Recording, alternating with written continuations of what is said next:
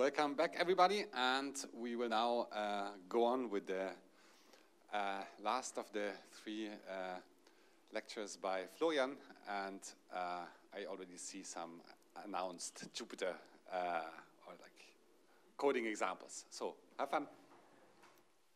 Okay, yeah, thank you, Marcus. So welcome back. I want to start by pointing you to some example notebooks that we produced for my machine learning course that I'm regularly have given back in Erlangen. And you can find these examples by going to the GitHub page of myself, Florian MARQUARDT, Machine Learning for Physicists repository. You will see many different Jupyter notebooks, starting with the very basics of machine learning, programming a neural network and NumPy and so on. But I want to point out a particular type of example, which is just applying policy gradient in this case to solve a maze. And so the idea is something like you generate a maze like this, and your little robot has to find its way. And you can do this in many different variations. In particular, you can say it's always the same maze, but maybe my robot starts at random locations and has to find the exit or has to find some treasure chest. Yeah? Or you could say, no, my robot should develop a strategy in arbitrary mazes to know what it's doing. And that has a big influence on how you can set up the solution, namely if it's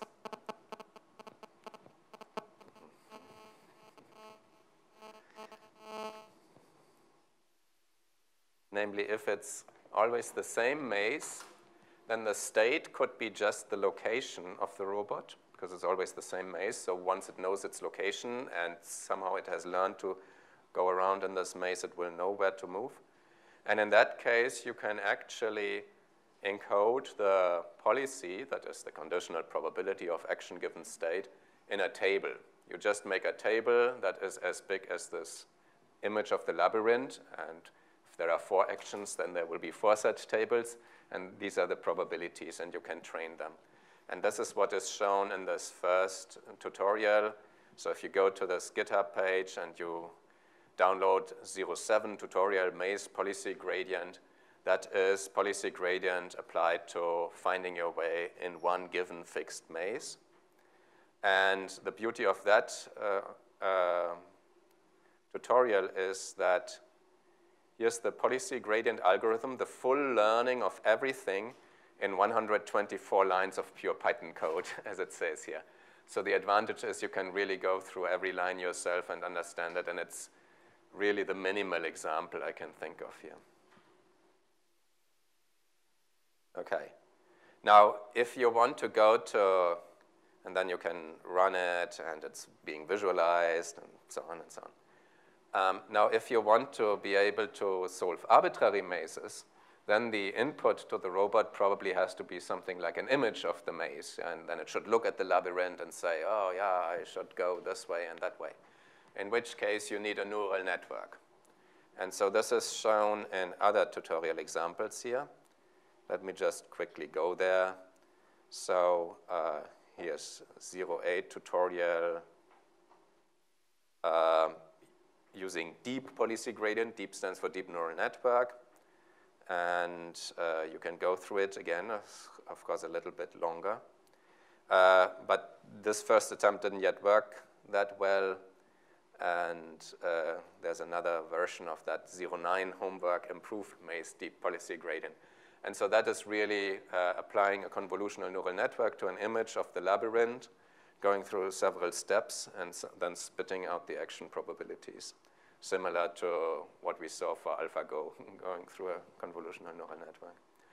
And that eventually works fairly well, and then you can play different variants of the game. Here we have variants where there are treasure chests hidden in the labyrinth, and you have to pick one after the other and stuff like this. So I really invite you to go to this GitHub page, download these Jupyter notebooks, go through them, try to understand the code. But that's something you have to do yourself or in little teams. So I will not now do it online. You just do it yourself. Okay. So now I want to spend the last 80 minutes or so of this lecture series on giving you a few examples of applying reinforcement learning which are taken from our research, so you really see how this works out when you want to apply it to quantum problems, and they become non-trivial.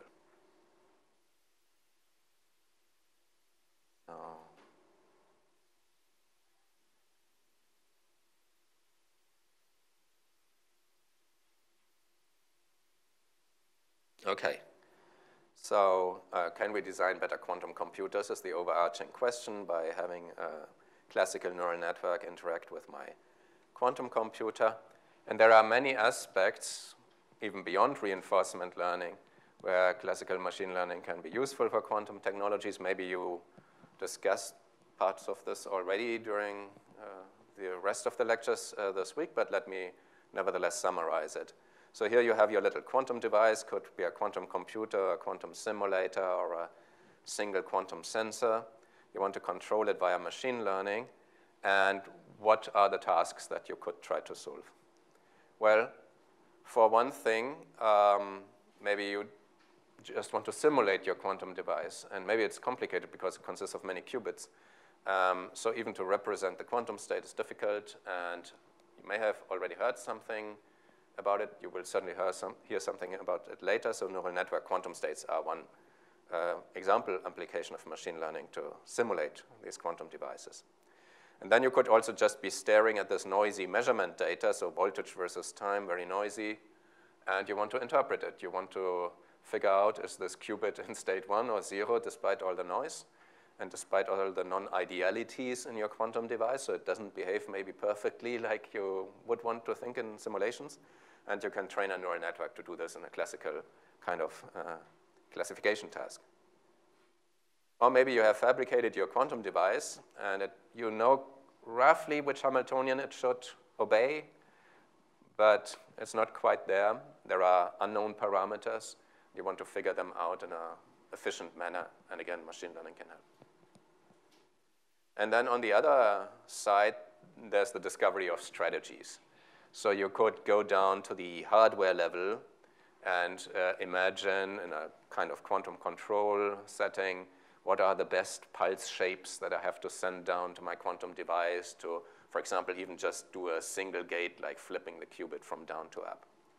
Or you could say, once I have these gates, can I stitch them together in a quantum circuit, maybe even including some measurements and feedback to discover a good quantum circuit or quantum protocol involving feedback. Maybe you want to even discover the whole experimental setups. So these are the things that may be tackled with reinforcement learning. And if you want to read a recent kind of very brief review of the whole field of classical machine learning for quantum technologies, I direct you to this perspective article that we wrote last year. Okay. So now let's go to reinforcement learning. Yeah, I still wanted to advertise what we are doing in our group.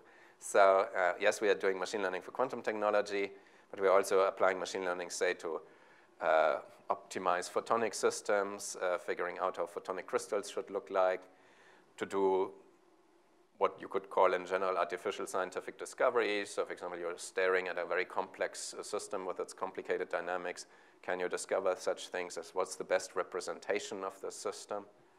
Or also we are turning things around and looking at how to use physics to produce better machine learning devices. The keyword here is neuromorphic computing.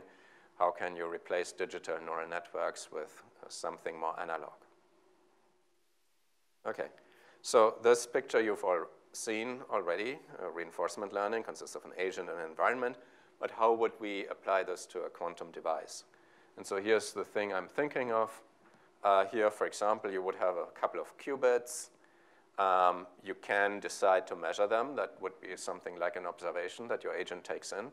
And then, possibly based on a neural network, your agent decides on the suggested actions, and then you apply these actions. And in such a setting, the actions could be like quantum gates. So you decide to flip one qubit or to apply a controlled knot between two qubits.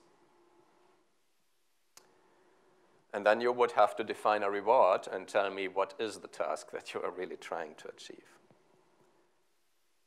And so here's one interesting question already. Do we have a model of the world? Do we have a model of the environment? I briefly mentioned it in the very beginning. Sometimes in physics we actually have this model, yeah, because it's the Schrödinger equation, for example, for quantum physics.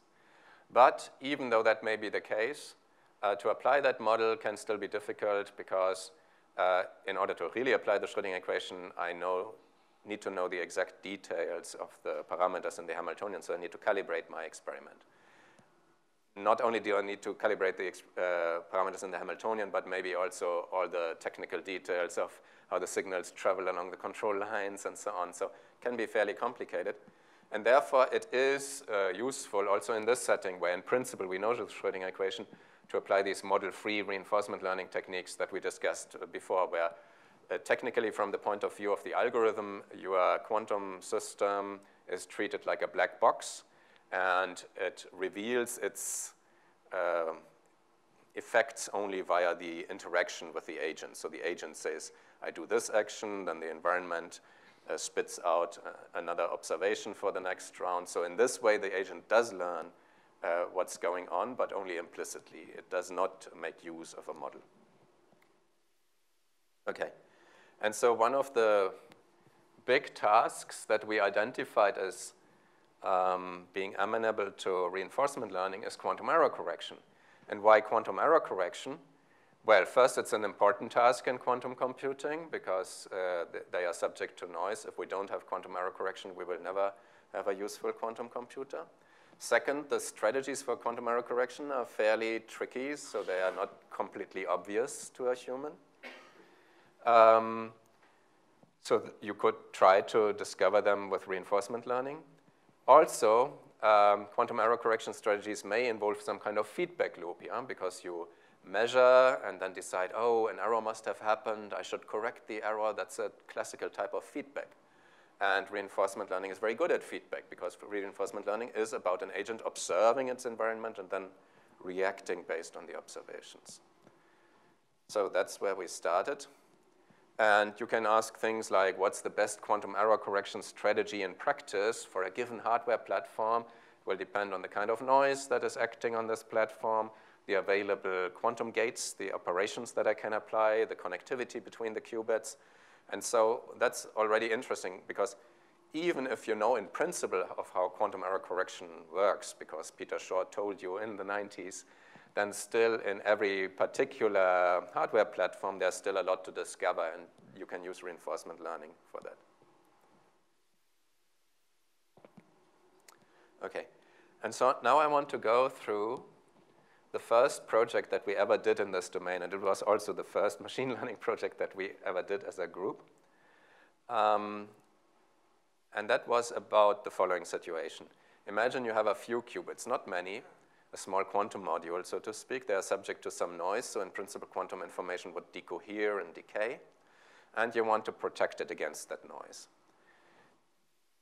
And you pretend that you know nothing about quantum error correction.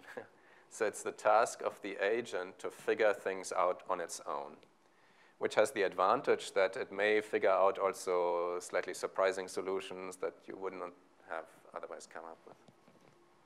Okay. So to make this really clear, I will formulate it like a game, because every reinforcement learning thing is like a game. So at the start of the game, you will initialize one of the qubits in a superposition state. And it's an arbitrary superposition state. And your task is to preserve this superposition state as long as possible, regardless of how it looked like in the beginning. So it's not about just preserving a known fixed state. That could be easy. You just wait for it to decay, and then you recreate it. Yeah? But you have to preserve the state that can be arbitrary. And so you should never lose it, because once you lose it, it's gone. Okay. So what can you do? Well, what you can do is obviously apply different quantum gates, maybe do something on single qubits, or also do something on pairs of qubits, flip the second qubit state depending on the first qubit state, these kinds of things. And the way we like to represent this is in terms of a quantum circuit. So this will occur again and again in this lecture. So a quantum circuit has time running to the right. Every qubit is a different line. And one of these 4 qubits in this example is the qubit where we put in the arbitrary superposition state, and maybe the others are in their ground state.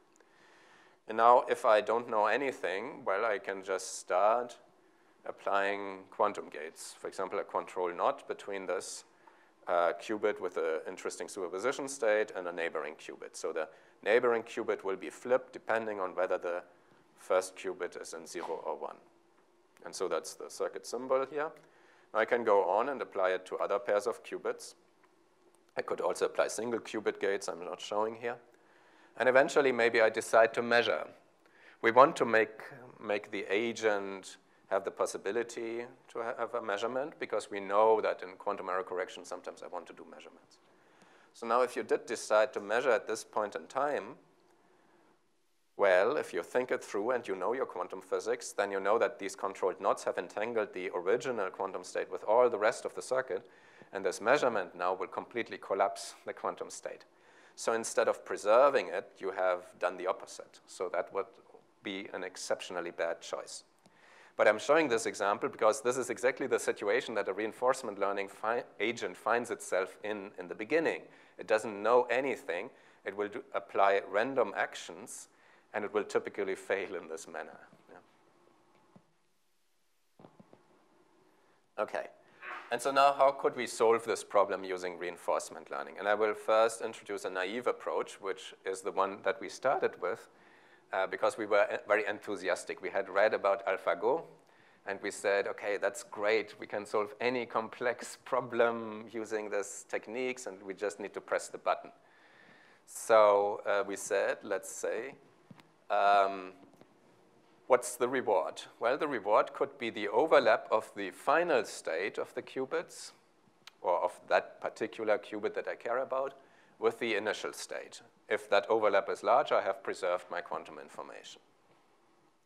And maybe since I want to preserve arbitrary initial states, I run trajectories for arbitrary initial states, and I will average this over initial states, but that's a small detail. Okay. And the policy network, if I think of policy gradient reinforcement learning, would just have the measurement result as an input, and then produce the action probabilities as output. And the action probabilities would be, for example, single qubit bit flip, controlled knot, any other kind of quantum gate, and also measurement. And of course, here I simplify already, because if there are 4 qubits, there are many different C knots that I could apply between the first and the second and third, and blah, blah, blah. Also bit flips. So there will be relatively many actions already. So now you could let this run, and it will surely produce some random sequences, but it will be completely stuck in these random sequences, actually. So we were very disappointed. All these really powerful techniques were not of any use. And so what's going on? What's the problem?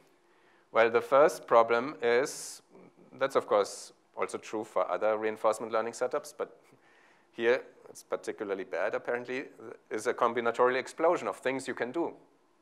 So the shortest useful gate sequences to encode the quantum information, do detections of possible errors that occur, and then decode the quantum information, that's already fairly long. That could be, I don't know, 30 different time steps at least, something like this. Yeah? And then you also have many different gates at each time step. So if you just do the combinatorics here, I say for 20 possible gates or actions and 10 time steps, you have 20 to the 10 possibilities. Now, it may be that there is not a unique solution, so maybe there are several that give a good result, but still it's completely crazy. And in the end, we will even be talking about 200 time steps.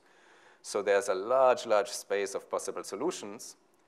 And the problem is a little bit, it would be fine if there is one solution which only needs a few gates and does not so good, but already better than nothing, and then you can build on that and improve. But even the shortest solutions that do something useful and recreate the quantum state are already relatively long, so it's very hard to encounter them by sheer luck. Okay, so that's one problem.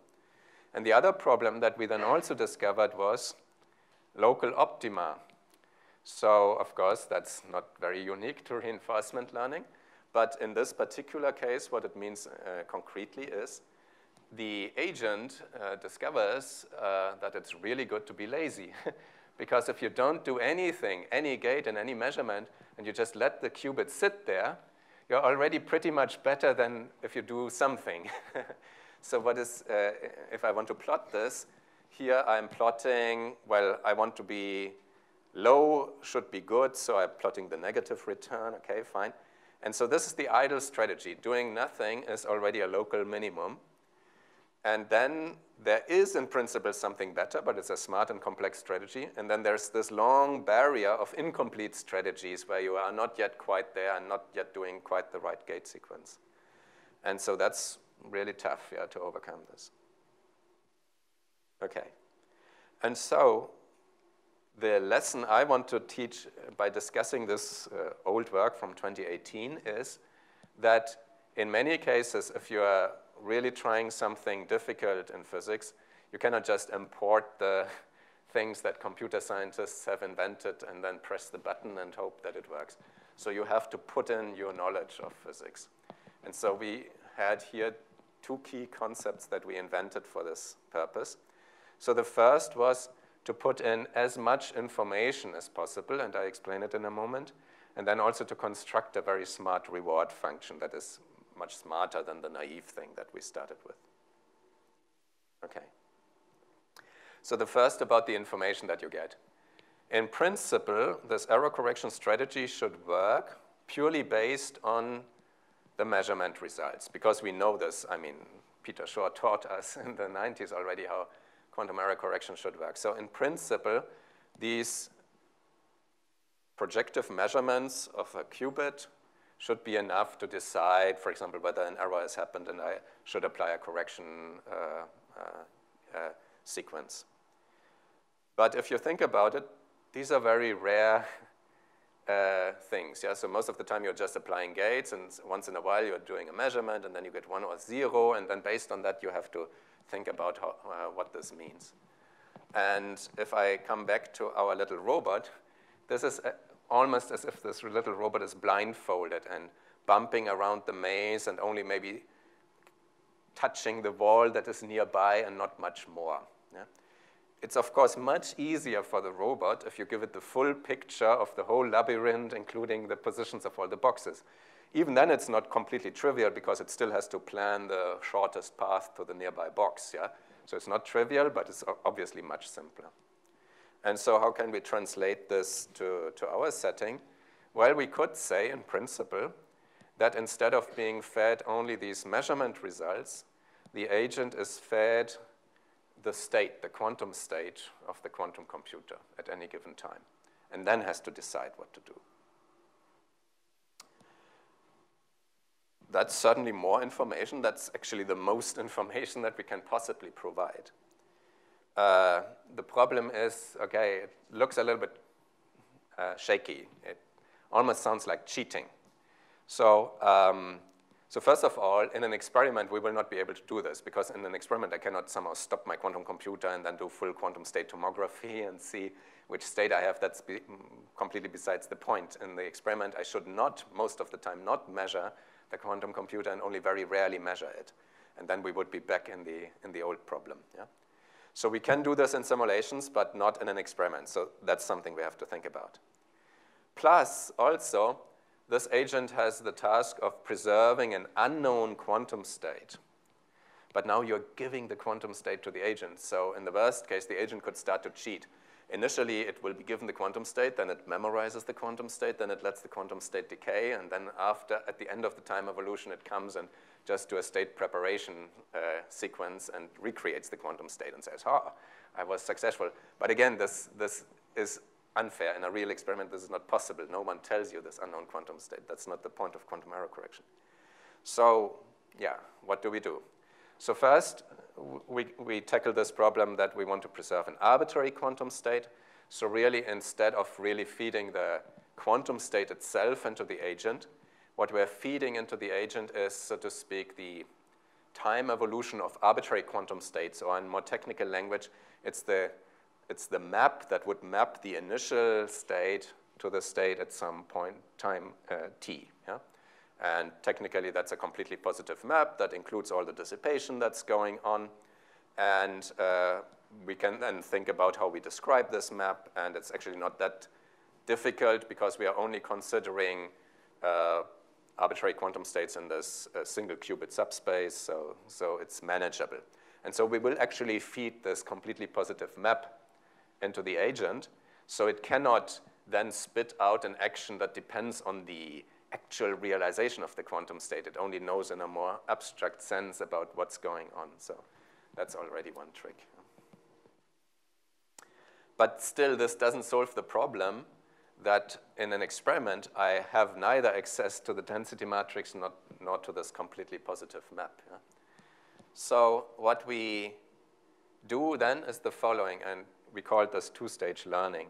So first, in simulations, we train this, what we call state-aware network, which gets the full information. And again, here I pretend I'm feeding the quantum state rho. In reality, I'm feeding this completely positive map.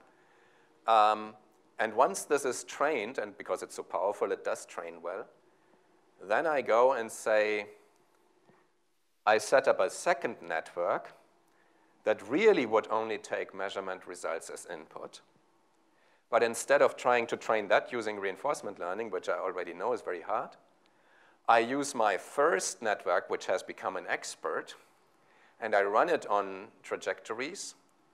And then I try to teach my second network to reproduce these actions, but now only based on the measurement results. Yeah? So the first network that was so powerful has been trained using reinforcement learning. It knows the correct sequence of actions. And the second network tries to mimic those actions, but only based on the few measurement results. So that part is a supervised learning. So a powerful network, really the teacher teaches a less powerful network, which, however, then can be applied in the experiment. So that was something that we did, and that really worked very well. And in principle, it's something that you can apply much more generally. Yeah? So if you have a reinforcement learning setting where you observe only a small part of the world, and so it's really difficult to decide what's the good action. Maybe if you have a simulation available that can give you a much bigger observation, think of a computer game, suddenly you see the whole map of the playing field instead of only the vicinity.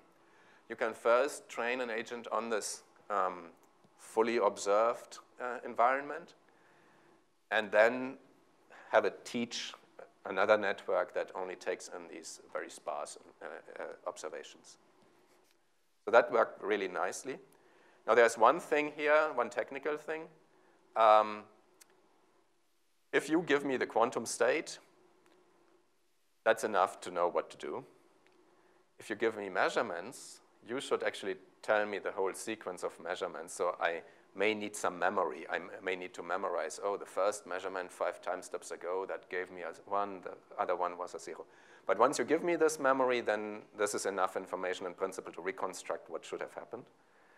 And a network with memory, this is one of those recurrent neural networks. I don't know whether you did discuss this. Yes, you did discuss this. OK, so it's an LSTM network, and it worked really nicely. OK, so this is about the thing about having too little information. We solve this by having a lot of information and then training a network that can do with a little information. Any question about this? Yes?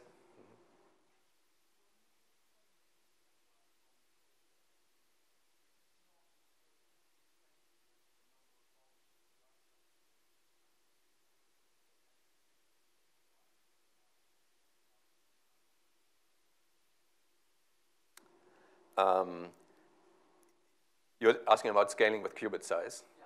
Yes, absolutely. So it's not by accident that I showed you 4 or 5 qubits. So any technique that tries to figure out strategies for a quantum computer is already limited to some degree by what you can simulate on a classical computer. So that's why I emphasize a small quantum module that I want to improve instead of the whole quantum computer. So that's, first of all, true. Then sometimes one can get around this a little bit, depending on the gates that you apply. I will come back to that. So with Clifford gates, it's easier to simulate. But even in that case, in those cases, it's true that the input to this network is a little bit of a bottleneck. we already tried to make it easier on the network. So what we did was not just naively feed the density matrix into the network, but what we did was a eigenvalue decomposition of the density matrix and only keep the largest eigenvectors and eigenvalues and only feed those into the network. So that already saves you a little bit, but still there's an exponential part in here.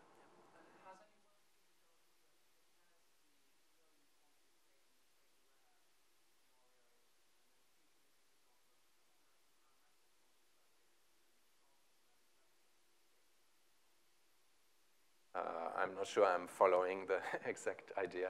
So it's hard to input a large density matrix because we have to represent it. Okay. But if we make the network... So to speak, a quantum reinforcement learning agent. So, I mean, in general, ideas about quantum reinforcement learning exist, but I don't think anyone has done it on this problem, I would say. But we also now have different techniques to tackle the whole problem, so I don't know whether it's still relevant. Okay. So second is a smart reward scheme. So obviously, things would be easier for this little robot if instead of just getting a reward when it's already on the box, if there are these little cookies around the box and it already gets small rewards. It's a little bit like the queue function, only you would set it up, so to speak, to guide it a little bit. Whenever you can do something like that without too much effort, maybe you should do that. So for us, what does it mean? So the problem here with our reward, which initially was just the overlap at the final time between the final time state and the original state, is it's a very sparse reward. Only at the very final time you're being told whether you did well or not. And so what will happen is during training, you do some gate sequence. Unfortunately, some of the gates are chosen in the wrong way. And in the end, you get an overlap of 0 between your initial state and the final state. So you get reward 0. You run it again. Again, you make some mistake because it's a long sequence. Again, you get 0. So 0, 0, 0, 0, 0. You never get a reward signal, actually. You cannot really learn anything from that. So that's a problem. So what you would want, ideally, is something where even if you do things somewhat right, at least for a few steps, you should already get a reward. So ideally, we would want to know in the middle of this complicated gate sequence, how well are we doing? Yeah? How much of the initial quantum information is still preserved? Now, there's a problem with that, because in the middle of this gate sequence, I cannot simply take the overlap. I cannot take the overlap of this quantum state in the middle of time with the initial state, and the reason is the whole point of quantum error correction is to take the initial state and to entangle it in complicated ways and spread it over all the qubits. So the intermediate states will look completely different, and the overlap with the initial state is basically 0. Yeah. So the overlap is not good enough. But still, it would be so great to have an intermediate reward that teaches me how much of the initial quantum information is still preserved. But it must be more clever. It must be something like, if at this point in time I would do the optimal decoding of this complex entangled state back into the single qubit, then how much would I have an overlap? Yeah? So it's more complicated. And so then my student Thomas came up with a really nice idea. So the point is this. How can I tell how much my quantum information has decayed? Well, initially I only have a single qubit. I'm talking about a single logical qubit. So I can represent that on a Bloch sphere. And then I can, say, pick 2 opposite directions on this Bloch sphere, say spin up and spin down, qubit up and down, and evolve them according to this complicated quantum circuit. Each of these states will become a very complicated entangled state distributed over many qubits. But I can still ask, how well can I distinguish these 2 states? If I can distinguish them perfectly by a well-chosen measurement, then probably this means in some way the initial quantum information is still present. If, on the other hand, everything had decayed by now, so everything has to relax to the ground state, then I cannot distinguish them anymore. Actually, both states have become the same state, and then it's bad, obviously. So there is a mathematical scheme if I give you two quantum states, even mixed states, and I say, how well could you distinguish them if you could optimize the measurement, and the measurement could be arbitrary, and you take the best possible measurement to distinguish them, how well could you still distinguish them? And that's simply by taking the difference of the density matrices of these two states and then applying the one norms. So it's basically you diagonalize this matrix and take the magnitudes of the eigenvalues and you sum them all up. That has been proven to tell me what's the probability to properly distinguish between these two states in an optimal measurement. And this is then what we took as applied to the initial logical states of the logical qubit to say how much quantum information is still preserved. We call that the recoverable quantum information.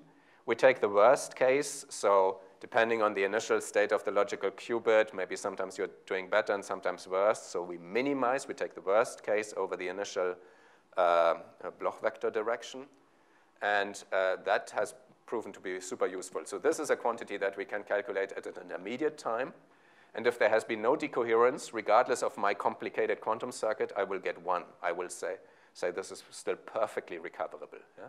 Even though I wouldn't know at this moment how the recovery sequence, how the decoding would work. So I do not need to discover the decoding in order to apply this measure. And so with this reward, things then finally worked out. And so here's a few examples. You're having 4 qubits. You're training. Initially, it's almost random. Eventually, it learns how to avoid the catastrophic measurements that collapse everything. In this case, it finds a repetition code, so it encodes the qubits into 3. It encodes the state into 3 qubits. It discovers that there are smart measurements, but these are the parity measurements. So here you would set aside one of the 4 qubits, and it learns that on its own. You set aside one of the 4 qubits as an ancilla. You do a controlled knot with 2 of the qubits and then measure the ancilla. And then you can discover whether the 2 qubits are still the same or whether they have been flipped with respect to each other, which indicates there may be an error and you have to correct it and so on. So this works nicely. And once it works on one simple example, you can now run it really on many different topologies, many different connectivities and gate sets. And for each of them, you can ask how well it is doing and how much the error correction improves the coherence time versus the bare coherence time. This is shown with these bar plots. And then you can go on. You can also do other stuff. So these are technically all stabilizer codes and very simple ones at that. But you can also say, oh, let me introduce some noise, which acts in the same way on all the qubits, and then it finds very smart adaptive measurement strategies in order to protect one of the qubits by figuring out about the noise from measuring the other qubits and so on. So that's the good thing about it. But of course, it's not very scalable. So we do discover things from scratch. We do not build in any knowledge of quantum physics or error correction strategies or how quantum computing works. So from the point of view of the agent, it's just being told you have these 20 actions, you have 200 time steps, you get a reward, an intermediate reward, okay. Do your best to improve this reward. Yeah? So that's what it's doing. So the advantage is it's not tied to any of the standard quantum error correction approaches, but it's not at all scalable. So we had then 5 qubits and 6, and then we stopped. So it's really hard. Okay. So now, how do we scale up? Yeah? And there is a need for scaling up, because now we are in an era where there's more and more experiments doing quantum error correction on, say, 17 qubits, 50 qubits, or so on a number of qubits that would be beyond that algorithm that I introduced just a moment ago. But it's important to have machine learning techniques to discover better quantum error correction. So what do we do? Well, I already told you the trick. The trick is inject as much of your knowledge as possible. And that's fair as long as you don't supply the exact solution. Then, of course, there's nothing to be done. But as long as there's still a lot to be done for the reinforcement learning, that's OK. So for example, we use the known structure of quantum error correction. We know it's usually some encoding part. then some error detection, maybe some correction, and then some decoding. And so we can split this and say we concentrate on the encoding, for example, and let the reinforcement learning agent only discover this.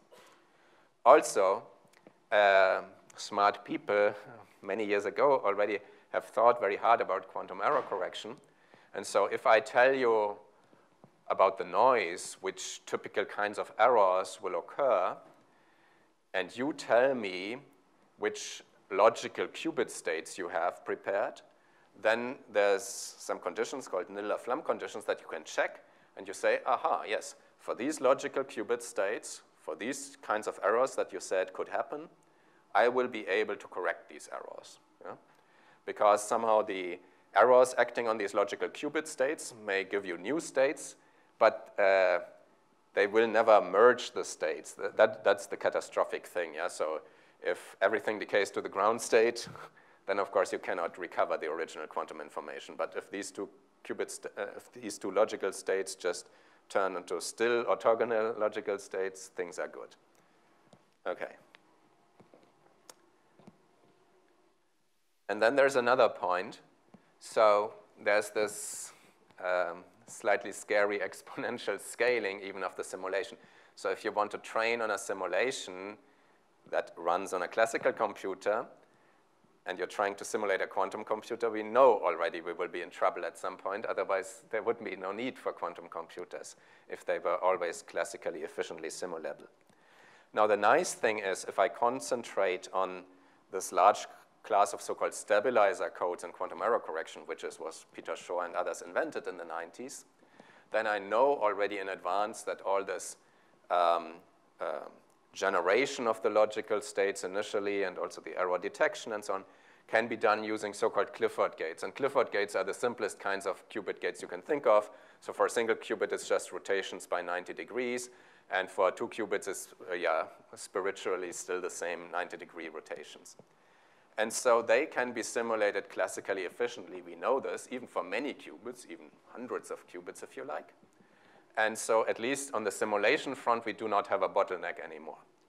That doesn't completely solve the combinatorial explosion, of course. I mean, even viewed as a classical problem, if you have many possible gates that you can apply on many possible qubits, there's still so many possibilities, but at least the simulations are fast. Okay. And so now I want to show you two of our very most recent works, where we have gone to far larger qubit numbers, up to 20, actually. So the first setting is described like this. Try to find quantum error correction codes, or more precisely, find the encoding circuit together with the code. And code just means logical qubit states. Yeah. And so the setting that we imagine is you encode your original arbitrary state into some interesting collection of logical qubit states. And then afterwards, there would be noise because you send it across a noisy quantum channel, for example, and you want it to be quite immune against this noise. What this setting means in particular is that during the encoding, the noise does not act. Yeah? So the encoding is assumed to be perfect. So it's really like a quantum communication scenario. Later on, we will worry also what happens if we have noise during the encoding. Okay.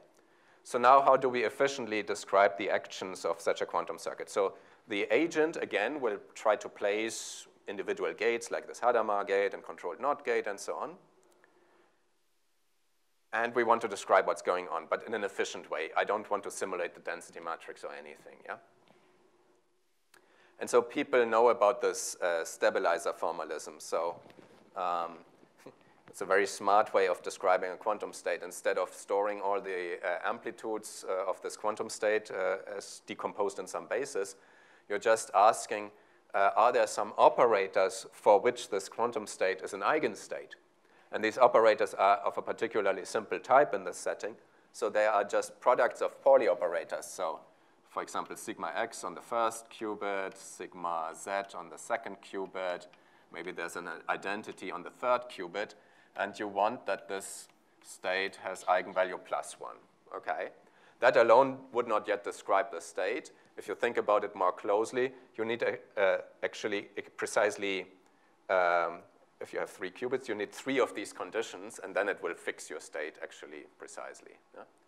And so the language we use to abbreviate is a little bit like X, Z, and then identity would be one of the so-called stabilizers of the state. And for 3 qubits, again, there would be 3 such stabilizers, and then the 3-qubit state is entirely fixed. And it's a very simple state. Yeah? It cannot be an arbitrary superposition, but it's not necessarily just a product state. So it can be more complicated. A GHZ state, this up, up, up, up, plus down, down, down, down, can be represented in this manner. Okay. So this is how stabilizers work. And the efficient way how to then simulate the action of such a quantum circuit is that whenever you apply a gate like controlled NOT or Hadamard, everything that changes is only these stabilizers will change. For example, the X will turn into a Y, or I don't know, here there will appear another Z, and so on. So there are very simple rules how these stabilizers change. And again, for 3 qubits, you only have these 3 stabilizers that you write down, and each one of the 3 changes. So suddenly the effort for doing this is no longer exponential like in the general case, but it just scales in a very simple polynomial way with the number of qubits that you have. Okay. So in our particular setting, we will be interested in generating logical qubits, so to speak, subspaces. One logical qubit would be a 2-dimensional subspace. Yeah? 2 logical qubits is a 4-dimensional subspace. And so to describe such a subspace, if I have 6 qubits, instead of writing down 6 Pauli strings, so this is also called a Pauli string, instead of writing down 6, I will write down 5. So I lose 1.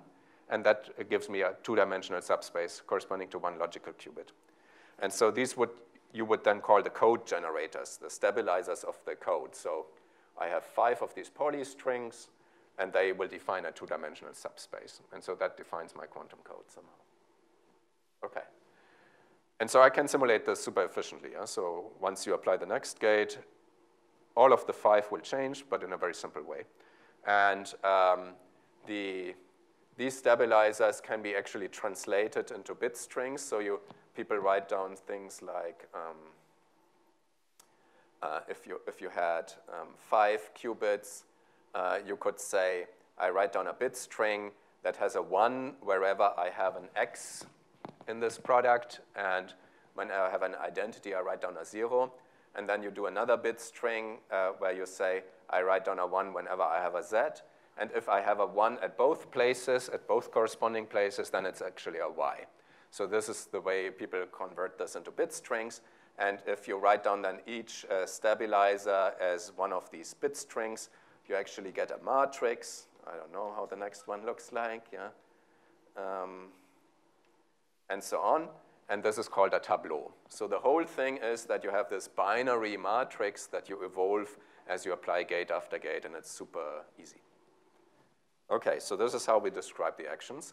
And that also means if I want to feed the current state after application of the gates into the agent, all I'm doing is feeding this binary matrix into my agent. Yeah? So that's simple enough. Okay, so then what's the whole setting? How do we put everything together? So what you specify here for this game is first the error operator. So you tell me there might be the possibility that qubit number I can flip from 0 to 1. So that's an xi. That's one of the error operators. Maybe there are also more complicated error operators where 2 qubits flip at the same time. So you tell me the set of error operators against which you hope to become immune. Then you also have to tell me what gates are available. Maybe it's controlled NOT, maybe it's some other gate. The only constraint here has to be Clifford, so these kind of 90-degree rotations, but we know from Peter Shaw and others that this is enough for this class of stabilizer codes. And then the qubit connectivity, so that will determine where you can apply these 2 qubit gates, so where you can apply controlled NOTs between different qubits. And so that's also an important part, and if you go to IBM, then they will show you the different cloud quantum computers that they have available, and each one of them has a different connectivity. Okay, and so now how the cycle works of reinforcement learning is, I have my agent. The agent suggests to apply some gate. I apply the gate, so my quantum circuit is starting to grow. And I will also update my code generators, which started in a very simple initialized state where basically all those qubits were in the ground state. So it's just a z at each of the positions of these qubits. And then it's modified because of the gates that are acting. And then I will feed a representation, as I said, this binary matrix into my reinforcement learning agent, and then it has to decide what's the next action. So it's a cycle that is simple enough. Any question at this point? Yeah, at least you understand what's the observation. It's such a binary matrix representing the quantum state, or rather the subspace that I'm in. And the outputs is the usual action probabilities. Okay. Yes, please. Say it again. Yes, yes. In this type of codes, yes, it's absolutely enough to do Clifford gates. So for the syndrome detection, where you want to figure out what has happened, and also if you need to for the correction, yes. And this includes a lot, yeah. This includes the surface code and so on. It doesn't include everything that you could do. For example, there's the completely different quantum error correction approaches, say, for bosonic codes, where you talk about harmonic oscillator states and so on. That's a completely different thing. It also doesn't necessarily include error mitigation techniques where, maybe active noise cancellation, where maybe you measure the noise and then you try to say, oh, if this noise acts on multiple qubits and I've measured the fluctuating magnetic field as this value, maybe I want to rotate my qubit that I care about a little bit in the opposite direction to compensate for this magnetic field value. That would be a small rotation, and a small rotation is not a 90-degree rotation, so automatically it's not Clifford anymore.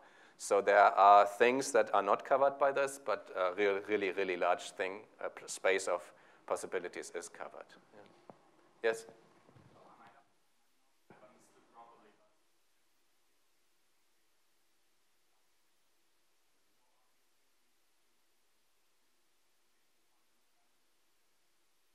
Yes, yes. So the whole point is, this is here about quantum error correction in the sense of I will produce logical states. I will then preserve them by detecting and maybe correcting and so on. Eventually, I will also have to apply logical gates. And it's at this point that, because eventually to run a quantum algorithm with quantum advantage, as you realize, you have to have more than Clifford. Then people have to do these extra tricks like preparing magic states, which, so to speak, is the 45-degree rotation and so on. And so this point is a little bit more tricky, yeah? But the bare quantum error correction already works with the Cliffords, yeah? And that is not in contradiction with having a quantum advantage. It's just a part of the whole machinery.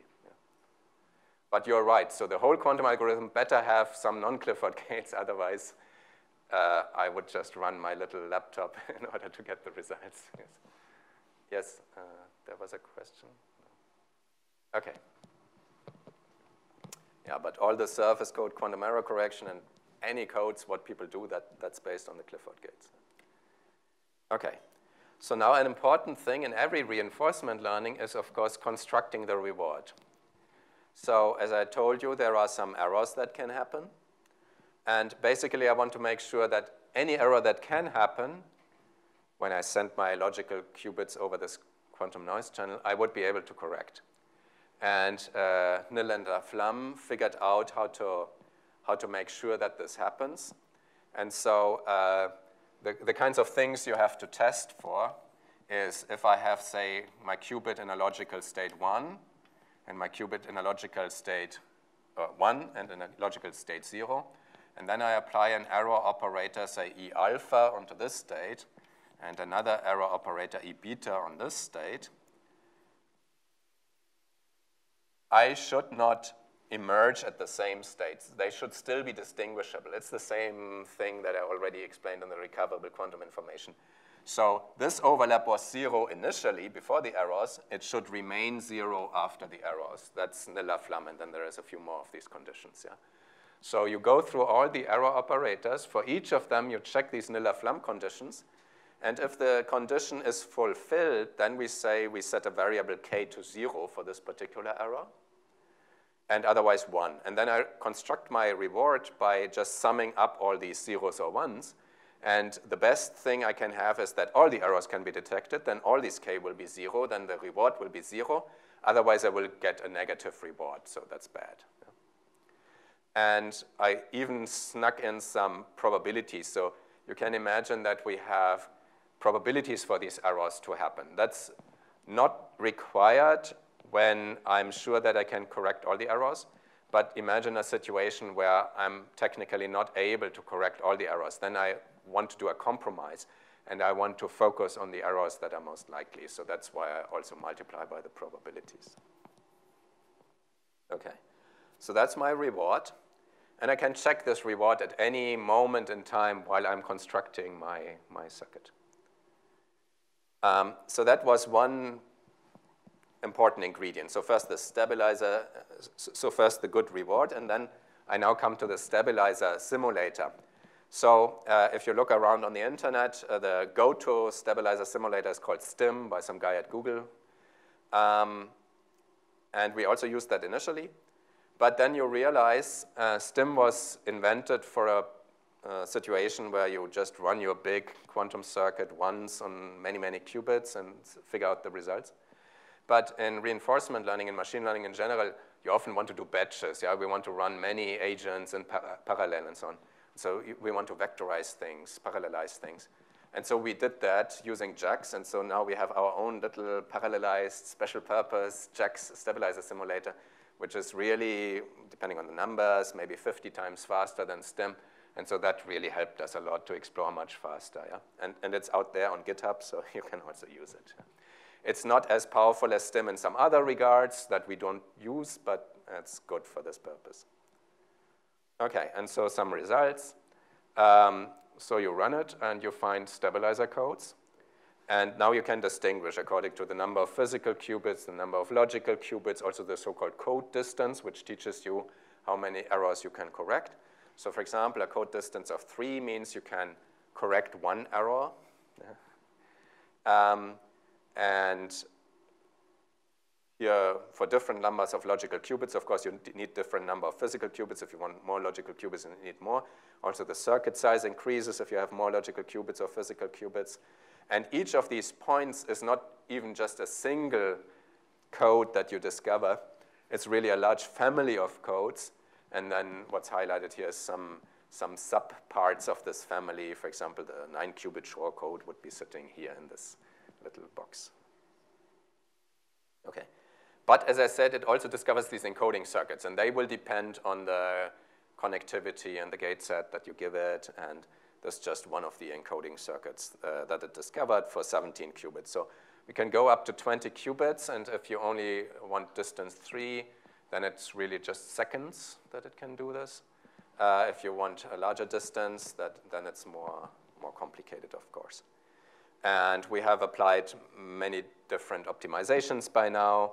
There's different classes of codes. There are so-called CSS codes that are very close to classical codes, yeah, and that can be done even more efficiently because they have a certain structure. So you can play many games. So there's one other interesting aspect here. And this is also very general for reinforcement learning. So in reinforcement learning, you could either set yourself a very particular problem, like solving a particular maze, a particular labyrinth, or you could say, I want to train an agent that can deal with any labyrinth. Yeah? And here, in this case, we said, maybe I want to train an agent that could deal with any kinds of noise models. In the simplest case, it would just mean that, for example, the probabilities to have the X flip versus the Z flip are different. And I can change these probabilities. And then what I can do is either for each choice, I train a new agent. That's possible. Or I say I have an agent that also gets as input some specification of the noise model, like, for example, this error probabilities, and then is trained randomly sometimes on this noise model, sometimes that. And eventually, it becomes a kind of, you could call it a meta agent that knows how to deal with all possible noises. And why would we do this? Well, the reason is because then maybe it trains a bit more efficiently, yeah? Because it can maybe reuse things it has learned for this noise model also in another situation. And so that's shown here. So the horizontal axis is this kind of noise parameter, so the ratio basically of the error probabilities. And the vertical axis is the actual total logical failure probability given a relatively high physical error probability. So of course, if you reduce that, it gets better. And what we see is first it evolves in some way, but the orange line is this meta agent that was trained simultaneously on all possible different noise configurations, whereas these purple spots, they are agents that were only trained on particular choices of the noise. And, well, in some areas of parameter range, they are sort of similar, but you see these versions where the agents that were only trained on this particular parameter value did not perform as well. And we tried to make a fair comparison, so the total amount of training used for the orange curve is the same as the total amount of training used for all these purple spots together. Okay, so that's interesting. And that comes up again and again. You can train agents on a specific model, or you can train more powerful agents on many choices of situations. Okay, and if you want to try it out, you can go to this GitHub of John, the postdoc who did this. Okay, good. So then let me go on. Now, there's the question, what happens if during the encoding I also get errors? And that's really one of the big issues in quantum computing. Because, you know, here maybe I have a single physical qubit error. I would be able to correct this with this code, let's say, no problem. And if I apply a single qubit gate, maybe this error gets transformed. So if it was a kind of Z-flip error initially, it gets transformed in an X-flip, but no worries, it's still one error. However, once I apply a controlled NOT, this error will propagate because the source qubit will now affect the target qubit, and that's bad. So suddenly I have two errors. The errors have spread. And that's really bad because, say, in this particular code, I cannot correct two errors anymore. So in my attempt to create a logical qubit, I'm failing. I'm completely failing, yeah? Because the single physical qubit error will translate into two errors, and I cannot correct them anymore. And so this is a general problem, yeah? So because I will always have some complicated quantum circuit with two qubit gates, I will have this error propagation. So if I did nothing against this, I would be better off just keeping my single physical qubit, actually. So this is the question of fault tolerance, so preventing proliferation of errors. And so there are several strategies that people have invented, and one of the most recent ones is this so-called flag strategy. So what you do is you introduce an extra ancilla qubit, and you let it couple in a smart way to the original qubits, such that if you do have the ancilla qubit flipped, and you measure it in the end to determine whether it was flipped, then it flags the fact that there is now an unrecoverable error. So you have too many errors around in your circuit. You will not be able to correct them even later. And so you should try again. So basically, you run this preparation. If the flag qubit doesn't say anything, you know you are good. If it does say something, you know you're bad, and you should just restart the whole logical qubit preparation. And so now this has been worked out by hand for a few situations, for a few codes. But the question is, how do we do this in general? And can we use reinforcement learning to discover it for unknown situations? And so these are the people working on this. Remy Zen was the first author, and then there's this whole team, including in particular a good collaboration with Markus Müller in Aachen. Okay, and so we tried out several approaches, but the one that worked best is if we just say the following. Here you apply your little quantum circuit, whose task it is to prepare the logical quantum state. You will target a particular logical state, for example, one of those discovered by the reinforcement learning that I described 10 minutes ago. And then you add a few ancillars. And what you will want to have is first, the distance to the target state should be small in the end, okay? But also all the errors that would be harmful should get flagged, yeah? Plus an extra condition, so the data qubits and the flag qubits are in a product state, because otherwise also it would be bad, but that's another condition. Okay, and so again, you use stabilizer simulators and so on, so you use the same machinery, and you see what happens.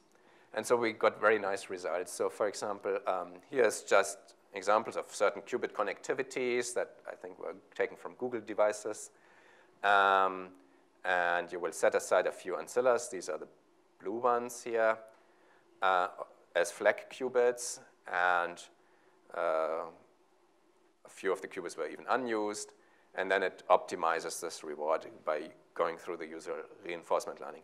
And what I'm not even discussing here, we are typically using PPO, and that's an actor-critic method, and it has both a policy network and it also has a value network. Yeah? So these, whatever we feed into the policy network, like these binary matrices representing the stabilizers, we will also feed into the value network and so on. So it's the whole machinery behind it. Yeah? And so here are the results. So depending on what you're targeting, either you are as good as existing human-made solutions, or if you're targeting interesting states like the 513, which is the smallest code that can correct arbitrary errors, then actually we found significantly better solutions than what exists. So what exists is a 20 physical, a solution with 20 2-qubit gates. We bring it down to 12 2-qubit gates. They needed 6 flag qubits. We can do with 2 flag qubits. So it really shows that reinforcement learning is helpful. Also, we discovered that transfer learning helps. So for example, you have trained it on a fully connected qubit setup, and then you switch off some of the possible actions. So you go to a more restricted connectivity. So some of the actions are no longer possible. And then you continue training on this new situation. And that's what's shown here in orange. So continuing training on the modified situation is better than training from scratch in this modified situation. So that's helpful, yeah? So you can train on some situation, you go to a new situation, you do not delete the neural network, it really works. Okay, and so here's a very recent result from a few weeks ago. We can go to this relatively large already, surface 17 code, so 17 qubits in total, and then ask for logical state preparation. And it is able to do this, and as far as we understand, no one had found such a flag qubit preparation strategy before. Okay, so apparently it works.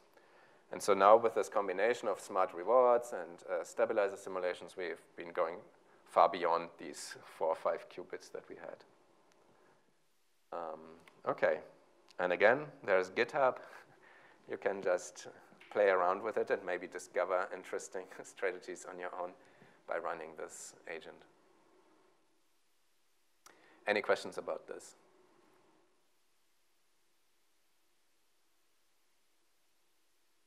I don't see any. I think we still have 20 minutes or so. That's what I guess, yes. Okay. So far I was talking about training and simulations. This was all done on simulations. And you could then deploy it in experiments. But what about training directly on experiments? And there are big challenges. So first, you need to be able to extract the reward from the experiment. So you cannot do this recoverable quantum information or these fancy things because you do not have access to it in the experiment. Plus, also, if you do have feedback, and this is the interesting cases, you need to provide this feedback quite quickly. So your neural network needs to take in the measurement results and then, say, in a microsecond, has to answer what should be the next action. So you cannot just run it on your GPU or so you really have to be fast. And so here's something where we got together with people in Zurich, so I would say the leading superconducting qubit team in Europe, Andreas Wallraff's team, and especially Christopher Eichler. And they worked together with us on doing, for the first time, experimental reinforcement learning with this real-time feedback in this context on the superconducting qubit system. So what had existed was people using reinforcement learning, for example, for gate design for superconducting qubits. But that's something where you don't need feedback. You just run it even on the cloud, and you try out different gate sequences until you converge to something that works nicely. People had also used it for quantum dot tune-up. So you go to certain voltages in your quantum dot setup, you measure the current, then you go to other voltages and so on. But that's really slow, and again, it doesn't need real-time feedback. So the setting we have here is a single qubit, because we have to start simple, not 5, not 17, just a single qubit. You measure that single qubit in the usual way that these superconducting qubits are measured. You have a microwave cavity coupled to it. You send a microwave signal through it. You get a very noisy measurement trace, and then you have to decide what this means for the state of the qubit. You're feeding this measurement result into a neural network, and the neural network then has to decide to suggest next action, which would be a single qubit gate. So for example, the qubit is flipped from up to down, or if the qubit is really treated like a 3-level system, because that's more realistic, maybe you also have other gates available. And the task we set was very simple, just ground state preparation.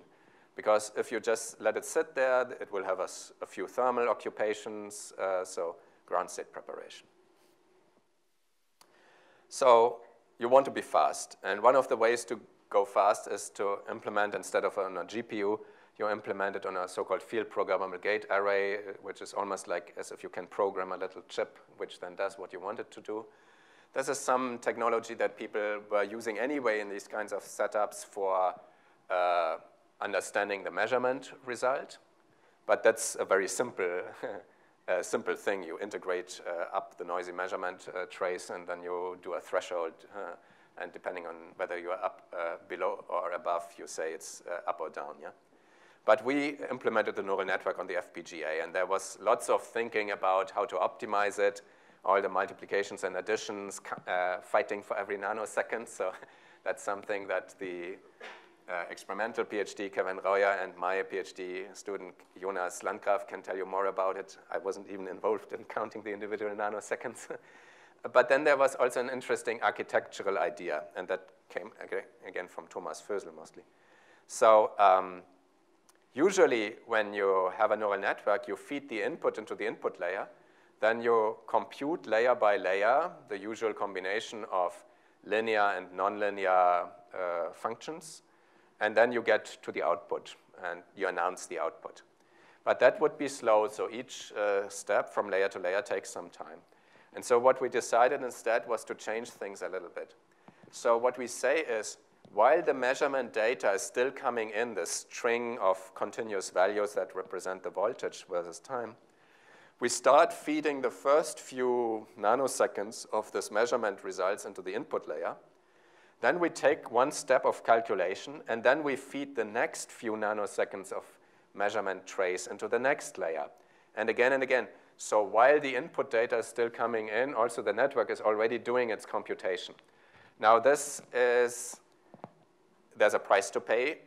In particular, the last pieces of measurement data will only be fed into the last layers, and so the computation being done on them cannot be very complex. It's just maybe a single layer. But it's good enough. The performance is really good. And so what this whole structure means is that we only adding 50 nanoseconds to the latency by having the neural network, because all the rest is still the measurement, so to speak. The measurement takes a few hundred nanoseconds, and we are not wasting any time, because while the measurement is going on, the network is also doing its calculation. Okay. So it's a little bit similar to LSTM recurrent networks, but it's still different, because in an LSTM network, for each new time signal that comes in, you would use the same neural network structure to calculate what's the output. Here, the computational power is shrinking as time goes on, but it's good enough. Okay, and so that works. It has a microsecond cycle time. It's really fast. We believe it's the fastest neural network agent that exists currently. as far as we know, at least published. So the second fastest that I know of was for some plasma physics control, but that's 100 times slower. Okay, and then once you run it, you really do it in the following way. You let it run for, I don't know, a few hundred times or so on the real experiment. It collects the actions and the rewards and so on. And then it sends all of this to a PC. On the PC, there's another copy of the neural network. The PC then applies, say, the PPO learning algorithm from stable baselines or whatever. It updates the neural network parameters, because that part doesn't need to have to be incredibly fast. What has to be fast is the feedback loop. Yeah? And so then after this update has happened, you download the neural network parameters to the FPGA, and then it can go on for the next 1,000 trajectories, and then it uploads to the PC, that it updates the parameters, and so on. And so after running this for 3 minutes and many thousands of trajectories, you have a fully trained agent. And so that's really nice to see. And so then you can analyze the strategy if you like. Yeah? So you can say, for a given input, what does the agent suggest in terms of actions? And now that's a little bit tricky because the input, remember, is this very noisy measurement trace, so it's a high-dimensional vector. So how do I even plot the action as a function of input?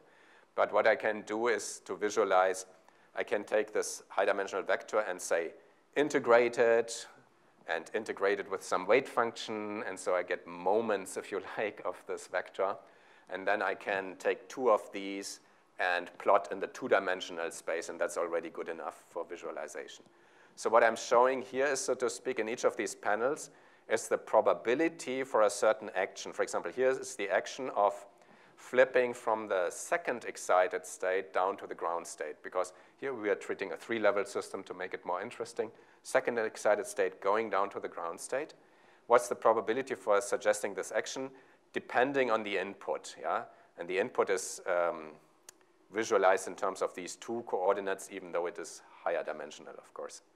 And so here you see, oh, there's a certain area where the agent says, no, it would be time to flip from the second excited state down to the ground state. And there are other areas where other actions will be preferred. Yeah? So you can analyze all of this. And again, it's completely model-free. So it could be my qubit is not properly calibrated, other funny things are happening, the signal gets distorted, and so on. It will adapt to all of this. Okay. Any questions about this? So we were very happy once this worked. Yes?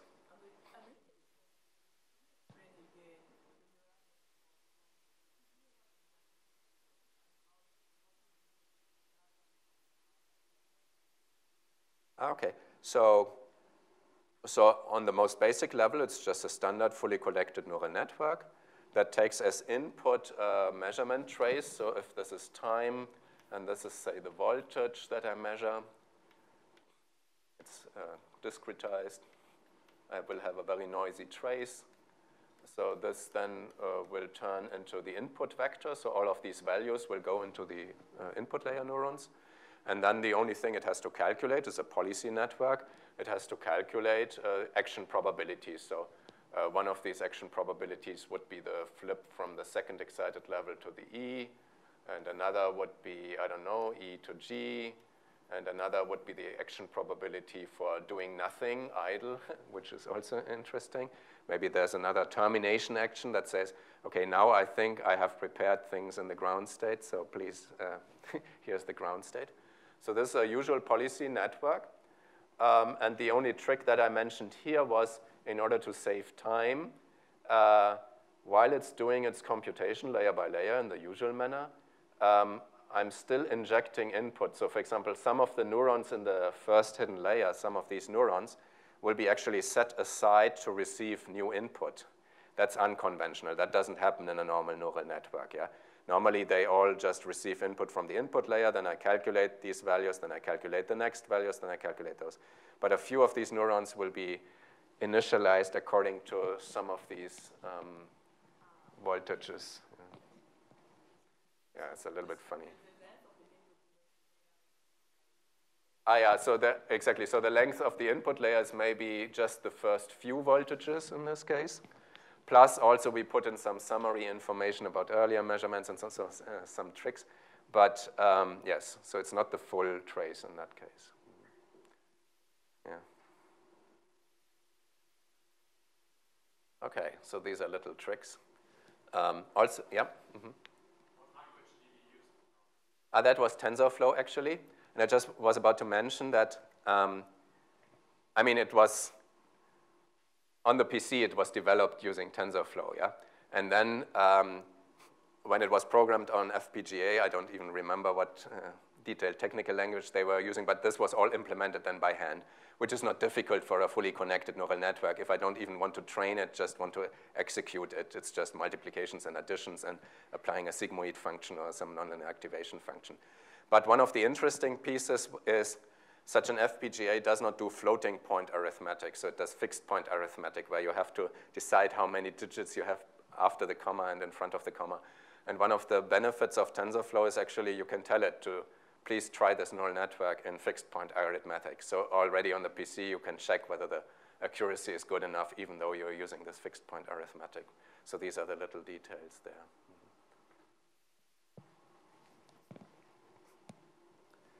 Okay, so maybe in the last few minutes, I want to show you something where we went to really many qubits. Yeah? And that's work, again, with Thomas Fösel and some Google research team.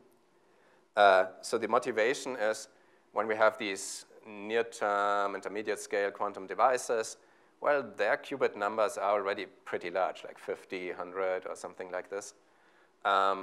So can we do anything with reinforcement learning there? Well, I told you there's these cases where you have Clifford simulators available. That's one possibility.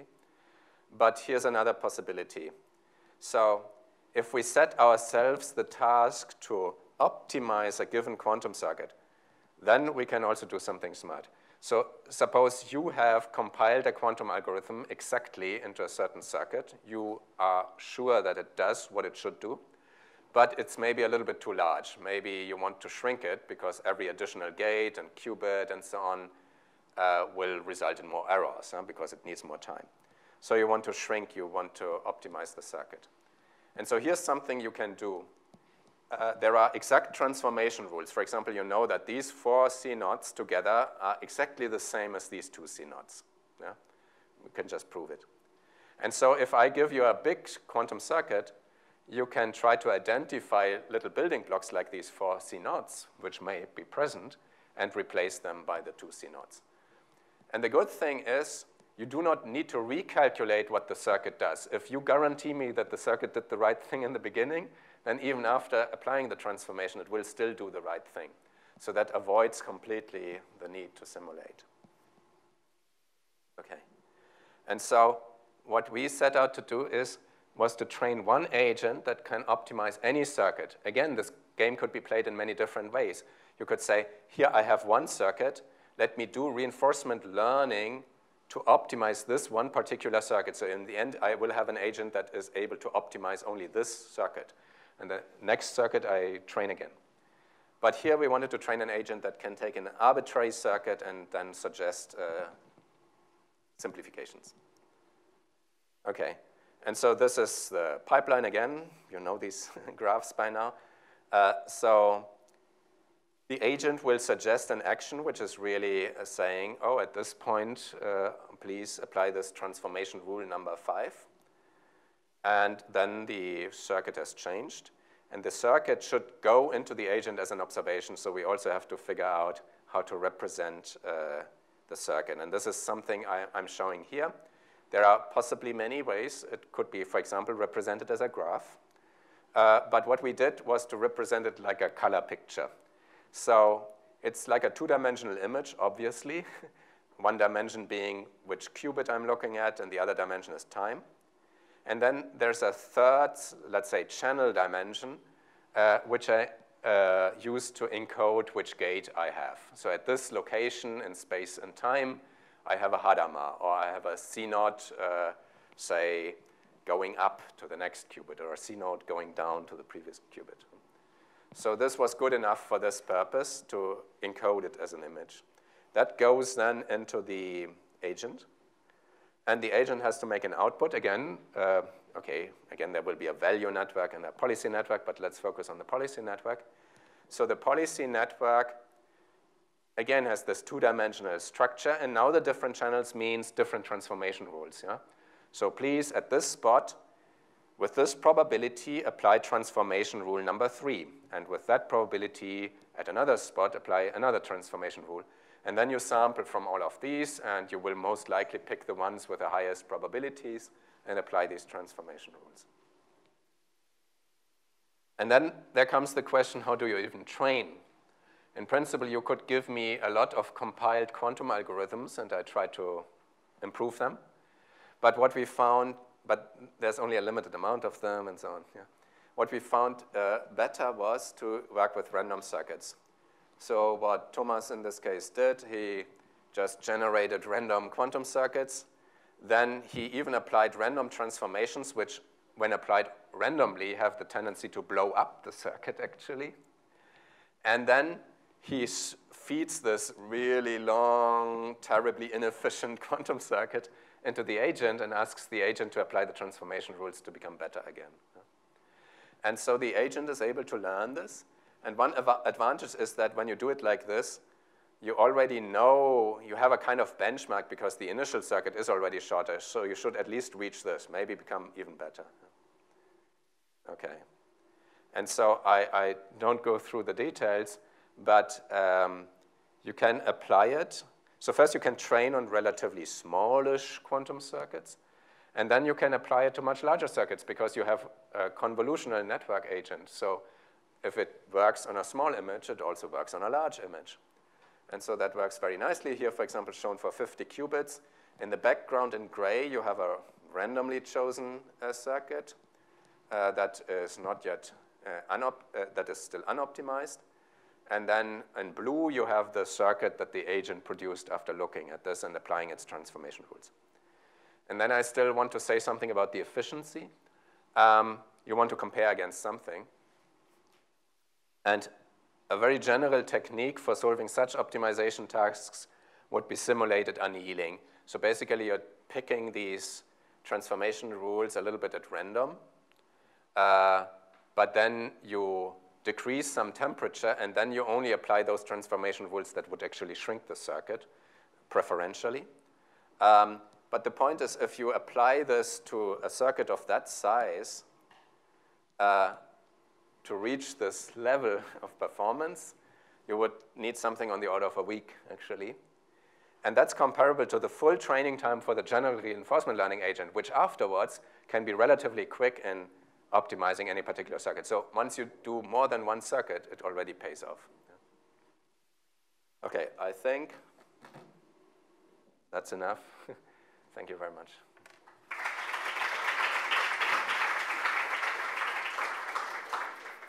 Thanks a lot, Florian, for this great lecture series.